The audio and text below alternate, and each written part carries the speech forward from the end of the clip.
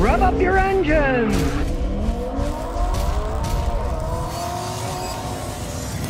Today I'm going to show you how you can use water to clean the inside of your engine. Now back in the day, when we had carbureted cars, we'd get a bottle of Windex, we'd empty it out, put water in it, take the air filter out, open up the carbs, we'd spray some in, the water would get in, then it would steam clean the inside of your engine. Now don't try that on a modern car, there's too much crap that can go wrong. You can blow up your car, you can do all kinds of damage. Now, see these guys, they have a truck with machine that works it. But how do we know if it works? Well, I don't know either because I never used it. So here's what we're gonna do. We're gonna look inside the engine with a bore scope. All we gotta do is take out a spark plug. Easy enough to do on this engine. Well, I may have thought it was easy, but the magnet fell out of my little socket, so we got a little grabber here. We'll grab the spark plug and we're gonna look inside. Now this is a brand new Dapstick DS700.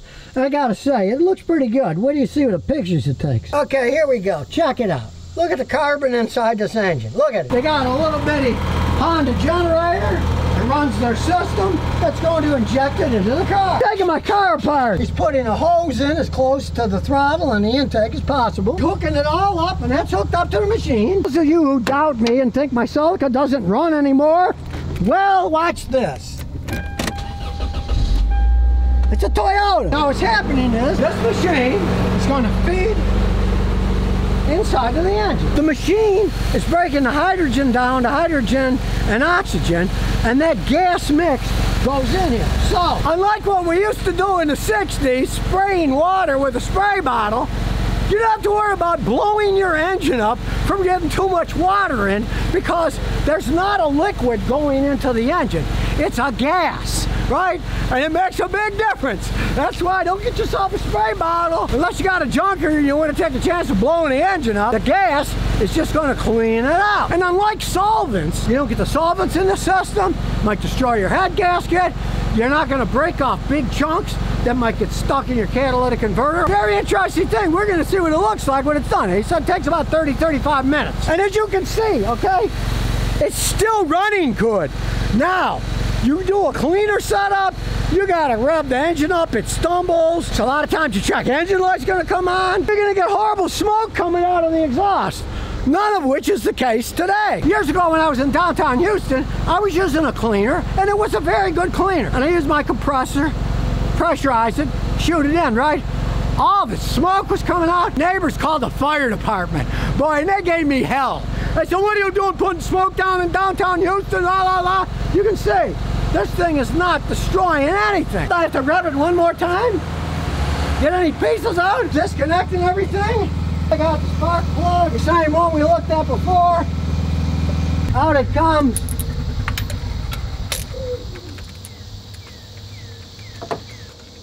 And since the magnet's gone, out comes the grabber. I'm not going to touch it because it's hot, but as you can also see, it's very clean.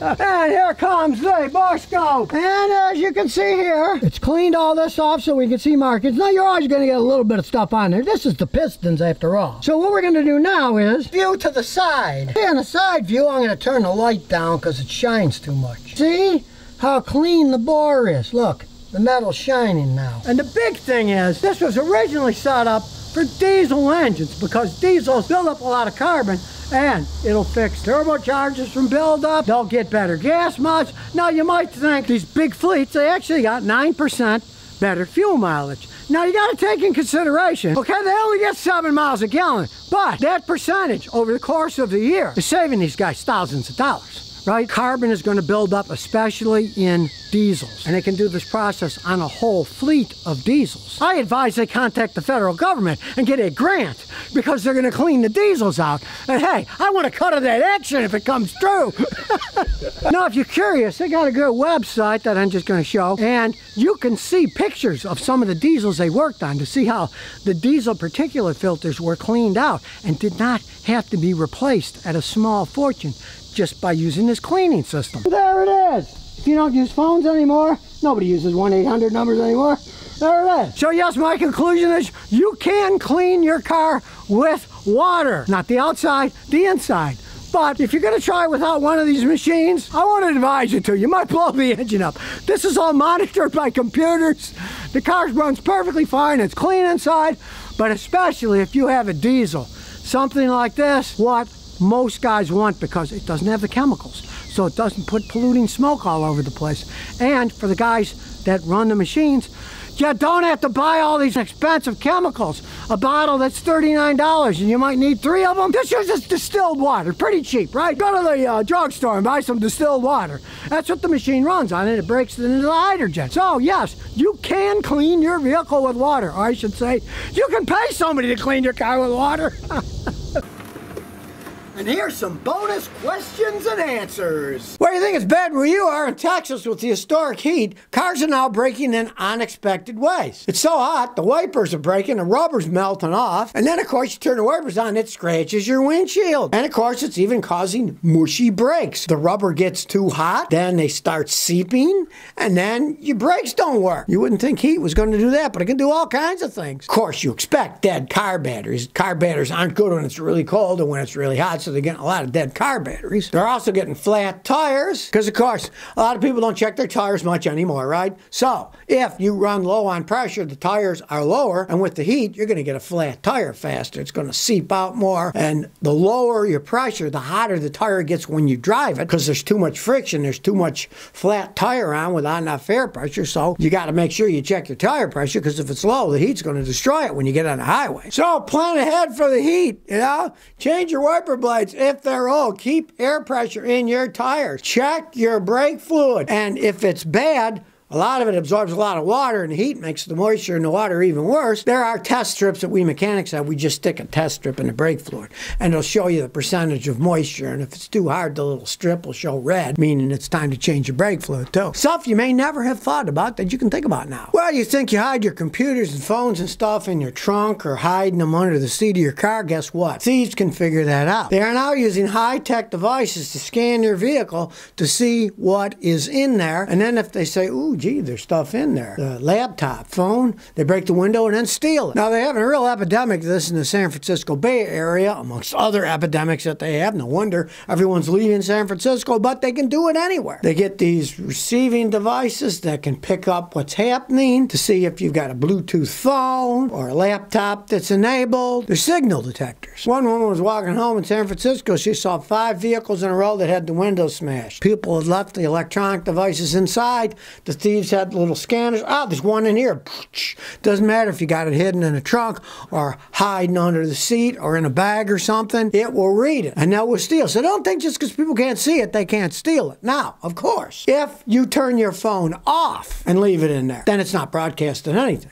Even when your phone isn't being used, it's still on, and there's signals going on because it picks up when you have phone calls and stuff, right? Same thing with computers and laptops. If you have them on, and don't turn them off. So if you're going to leave that crap in your car, believe you me, turn it off. Turn any device off, because if you don't, they can get this broadcaster, they know something's in there, break your window and steal it. Yeah, they're high-tech, and the stuff doesn't cost that much. It's only a few $100 for these things. So be leery about what you leave in your car, even if they can't see it. One of these scanners, they can find out you got something in there. Well, America's most tech-forward city, San Francisco, has doubts about self-driving cars. Waymo and stuff, they're trying to get self-driving cars. They've been practicing there. The police departments don't like it. The fire departments don't like it. And like I say, one of the problems with these stupid things are, as you can see in this picture, that one's blocking the intersection. Why is it blocking the intersection? Because the self-driving cars have pretty much fail-safe. If they're confused, it's not that hard to confuse some of these computers, they stop the vehicle from moving so it doesn't hit anything. Well, then it can block up the traffic, right? Both Waymo and Cruise have been trying these things. They've been creating problems. Now, on August 10th of this year, the city's going to vote on whether they can expand this. Realize it's a very limited area that these self-driving things are in now, and they want to expand it, of course, but the city has to allow them. And who knows what will happen on that. Since the city's doing it, I'm sure politicians there, like everyone else, can be easily bribed with money, especially at a city level. You're not talking about Washington, D.C.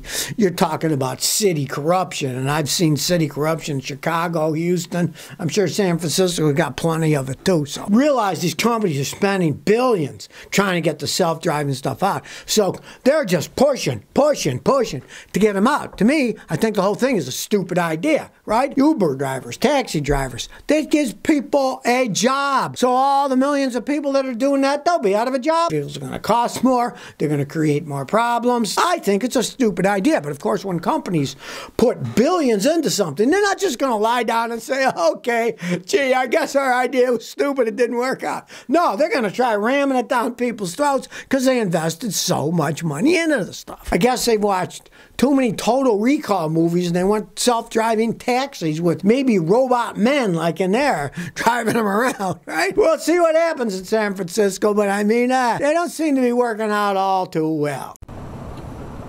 So if you never want to miss another one of my new car repair videos, remember to ring that bell.